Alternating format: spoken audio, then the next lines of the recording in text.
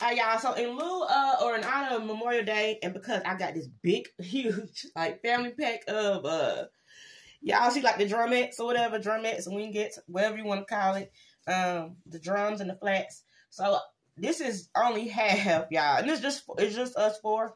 So that's only half, and I got another half other pack is over there. I'm gonna do I think I'm gonna put those I'm gonna barbecue those in the crock pot. And I'm probably gonna record it too because why not? Alright. If you haven't seen my roasted chicken video, I'm gonna roast these, right? So I have my oven preheated at 400. The key to getting crispy skin on your roasted chicken, y'all, is to use oil. Okay. I like olive oil. Use the oil of your choice. Grapeseed oil, avocado oil. They tend to have high cooking points as well, y'all. So those are the kind of oils you want to use when you're trying to roast stuff. All right. So put some olive oil on there, and I'm gonna try not to go too ham on the salty stuff this time, because I'm using a few different things. So I got at least, let's see, 4 out of my 8 that I'm gonna use are salt-free seasoning. Okay. All right. We're gonna do some adobo. I like adobo on chicken, y'all. Okay. Some adobo. Y'all already know my Cavendish. Cavendish is like my salt and pepper. Cavendish. And y'all not going super ham. Okay. A little Tony's. Tony's, they make us salt-free, y'all. This is not the salt-free. This is almost done anyway, so I'm going to keep on. Of course, I'm going to use this up. And then when I go and re-up, because next month I got to re-up on some other spices, too, I'll probably lean towards a little bit more salt-free options for y'all. Us and y'all. This is a lemon pepper. Keep in mind, I didn't mean to kind of go ham. This one is not salt-free, okay? So, no more lemon pepper.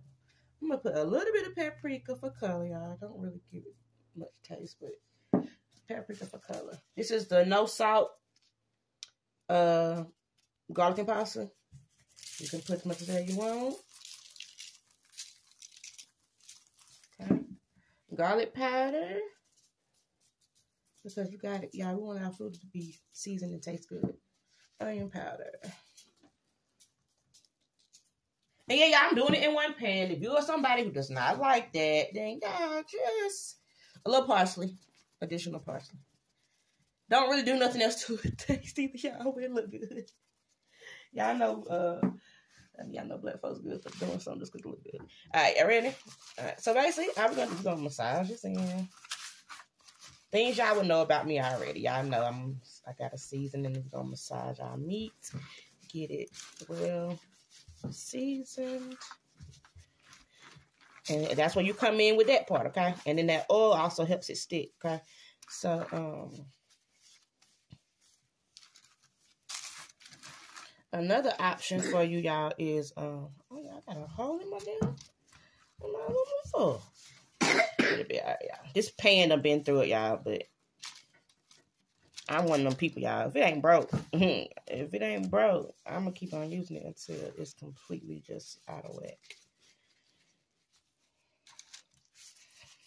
All right.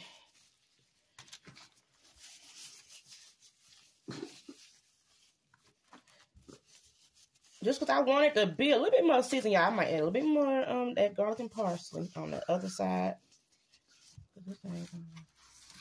I thought I was being heavy-handed, y'all. Put some more of that garlic and parsley on there. All right, so baby, I'm gonna turn it over on that other side. That side, if I ain't got as much seasoning. That side. That side. That one pretty good. That side. Y'all see what I'm doing, y'all. I'm gonna do like, whatever. I got a gang of gloves, y'all.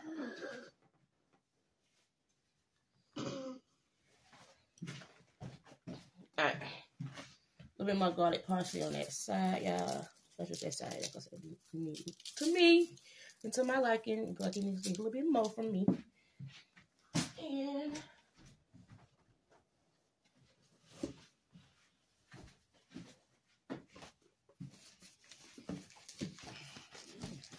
like I said, y'all, I got a gang of gloves. So I'm going to pack that in.